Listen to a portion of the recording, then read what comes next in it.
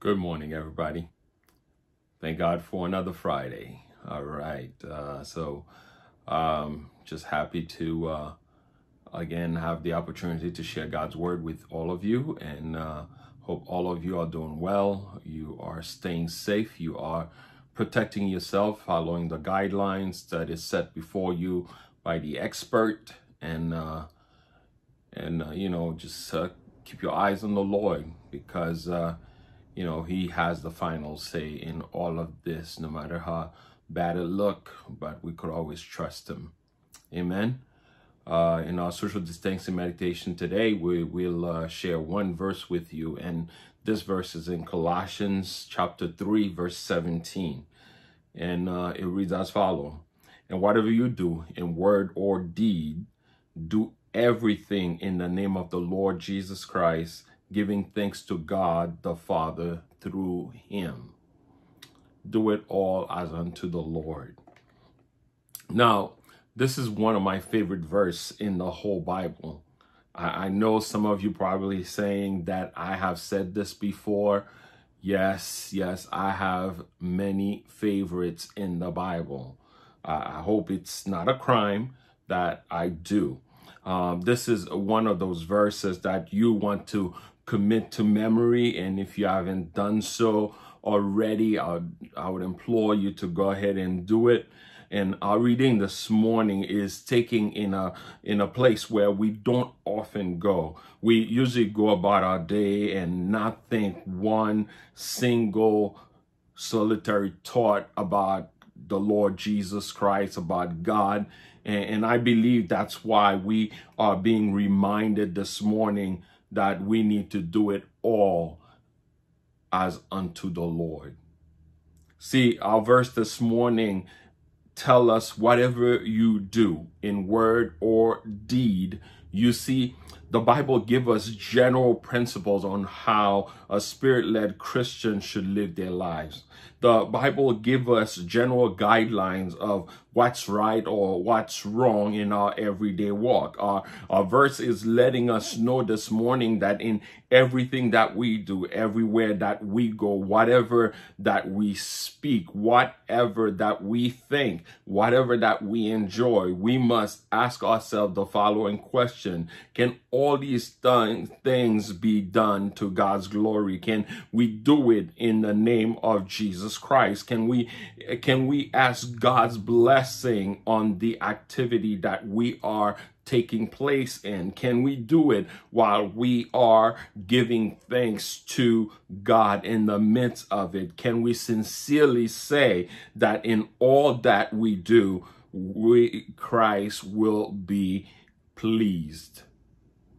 See, while in the midst of our daily activities, are we finding ways to strengthen our brothers and sisters, even strangers that we encounter? In all that we are doing, we should not be a stumbling block to anyone that we encounter. Let our words and our deeds be our bond, because everything that we say and everything that we do, we have the Lord Jesus Christ in mind.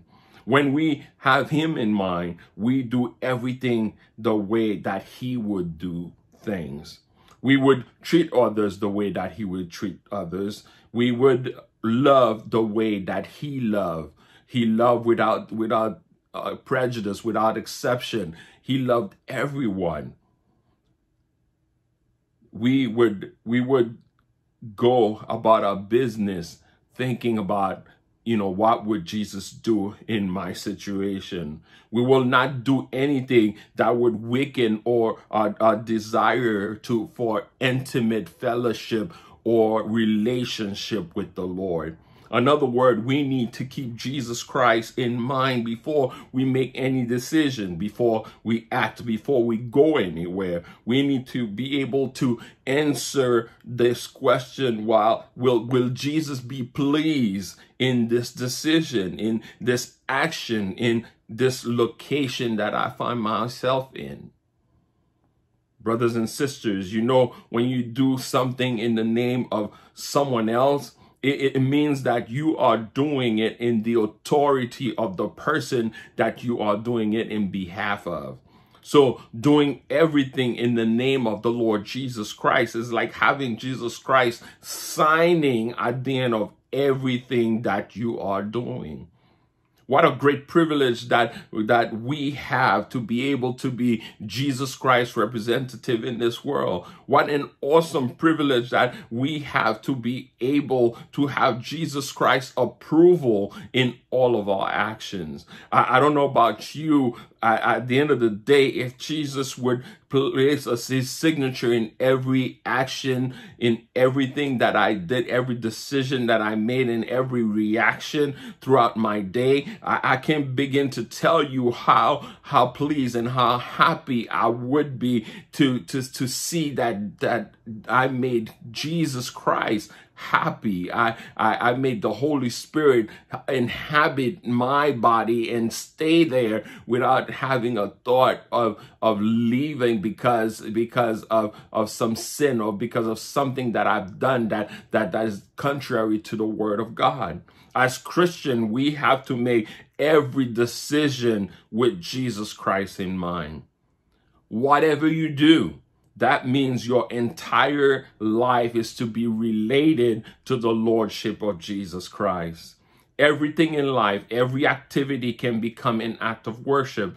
Every routine things that we do can be offered to Christ, done in the name of the Lord, motivated by our relationship to Him.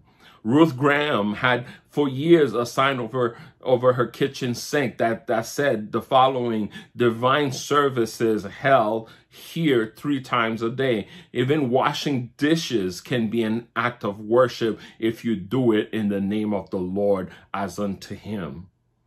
What a difference of motivation this makes to a Christian today.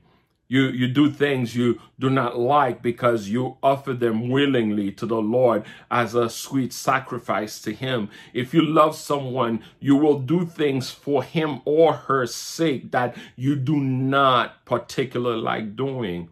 That is the point here. For example, because my wife loves me, I would be sitting watching the game. She would come and sit with me and watch the game, not because that's her favorite thing to watch, but just because she loved me. She would wanna sit next to me and spend time with me during that time. And the same thing, I would do it. I would watch something that I don't particularly like, but because I know she likes it, I would sit down and watch it with her. I know that when we love, we give of ourselves, we give of our time, we give of everything that we have when we love. And if we are claiming to love the Lord Jesus Christ, then we need to do things as unto Him. And when we do that, that's when people will see more of Him in us, more of Him through us. And there are things that money could never pay us to do, but love will motivate us to do them. If we love the Lord, we offer Him the activities of our day. We do everything with the view of His glory, and we feel even filling out our income tax. We will be careful not to go overboard or try to push the envelope because we know that Jesus is watching. When we go to the grocery store or wherever we do, whatever that we do, wherever we go, we make sure that we are pleasing to the Lord. What a glorious picture this gives of an entire life under the Lordship of Jesus Christ. See, the Apostle Paul wants to remind us today, we need to do it all as unto the Lord. If you want to live a life that is filled with God's grace, we need to be mindful of who we are thinking about in the midst of every decision that we make and everything that we say. Amen.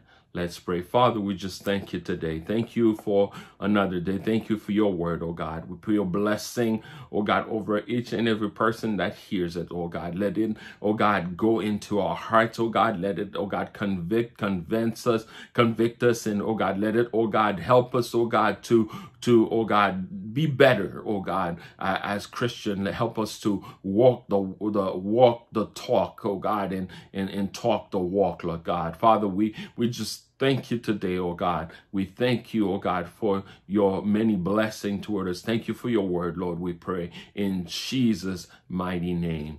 Amen and amen. God bless you. Thank you for watching this short sermon, and I pray that it was a blessing to you. And if it is, please share it with somebody.